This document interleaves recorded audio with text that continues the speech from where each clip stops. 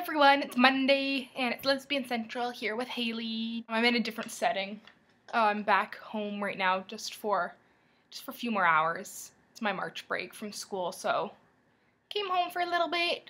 But I brought there's my baby up there. Oh, hey, not on Mom's nice furniture. Bethy will not enjoy that. I brought my pandy bear home with me because he cannot be left alone in my apartment in Toronto. Topics. Let's get into topics. Let me just find them here. Okay, so the first topic is the topic of lesbian bed death. And if we think it's a real thing, what to do about it, is it normal? And then number 2 is tips and tricks on how to get past your first fight in a relationship. Let's go for the lesbian bed death one. Okay, if we think it's real.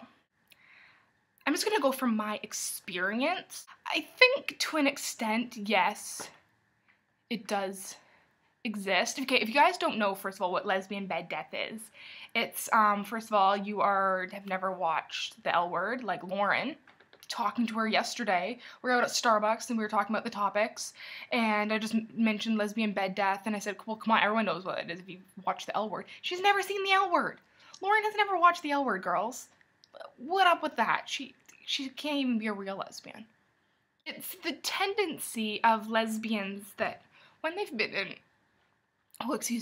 a relationship for a certain amount of time, it's kind of like you just become, become best friends, and lesbian bed death is kind of like the sex disappears.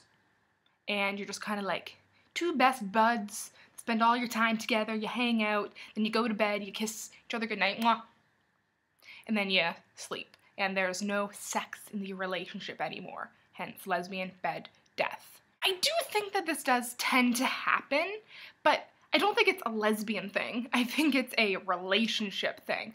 When you first start dating someone, things are new and things are exciting, and you want to be with them all the time. You spend all your time together, and of course you're gonna have, not of course, but you're gonna have sex. You're probably gonna have a lot of sex because it's new, and you've never had sex with this person before, so you want to do it, and then you want to do it again and again and again. And it's just, that's what happens usually in a relationship.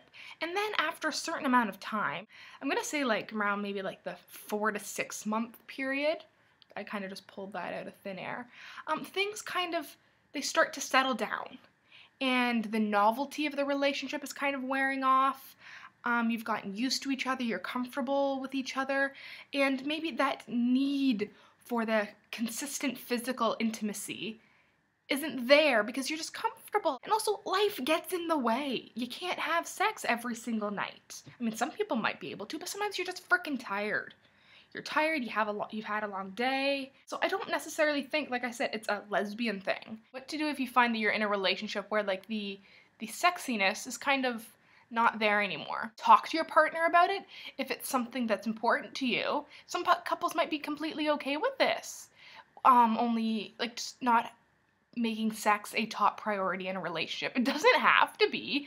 It's a personal thing, really. Maybe just try and yourself plan a few like cutesy nights, candles and stuff and lingerie if that's your thing. I don't know.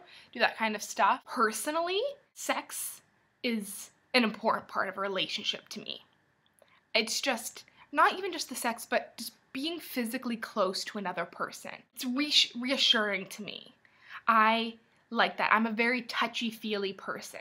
I like to be close. I like to be holding hands and cuddling, and I'm all into PDA to an extent. It's something that I would try and combat early on. And I like to keep things exciting and still feeling new.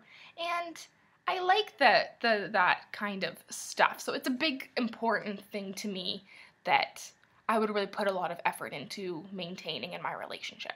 And then the other topic is how to get past your first fight. I don't think I have time to talk about this, and I actually really like this one because it's inevitable, and the first fight in a relationship is kind of like monumental, and it can kind of make or break things, and it says a lot about a person, but I don't have time.